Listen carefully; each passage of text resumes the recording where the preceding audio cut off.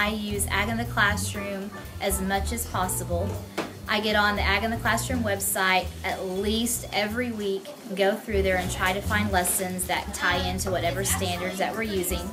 The lessons are always tied to our Oklahoma standards. I can easily go through and look and make sure that things are there for the grade level I need.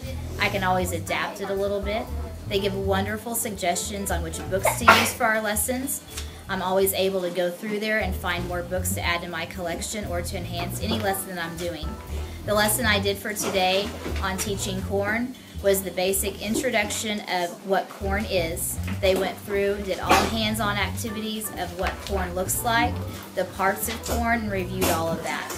Then we were able to go through on the Ag in the Classroom website and use all the facts about corn, things that they may have not already known about. All right, it is 2 syllables. Ben, what have you discovered about your corn? You can tell me why you would compare this to a banana. What characteristics are you seeing? What describing words that would make it to where he would compare this to a banana? So I was able to pull up all the facts I needed about corn and was able to supplement with that.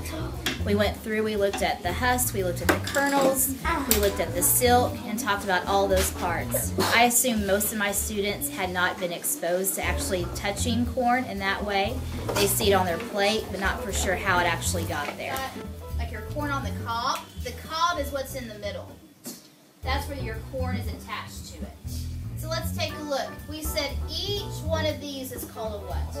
Kernel. But each one is actually an individual seed. On your Indian corn, each one of you has an ear of corn that's in water. And we're looking to see if it's going to sprout. We're looking to see if it germinates. What did we say to the hair of this? You said it has hair. What's that hair called? The silk. What's that outside covering called? The husk. And we said years ago, Native Americans would dry the husk and they would make what with it? Any lesson I'm doing, I'm looking to see how I can tie it into agriculture. The kids love it. It's all hands-on. Every bit of that I pull for Ag in the Classroom is letting the kids explore different activities, getting to explore the different things from Oklahoma, and giving them a little bit better insight as to what Oklahoma has to offer. Ag in the Classroom has helped me become the teacher I am today, and I cannot thank it enough.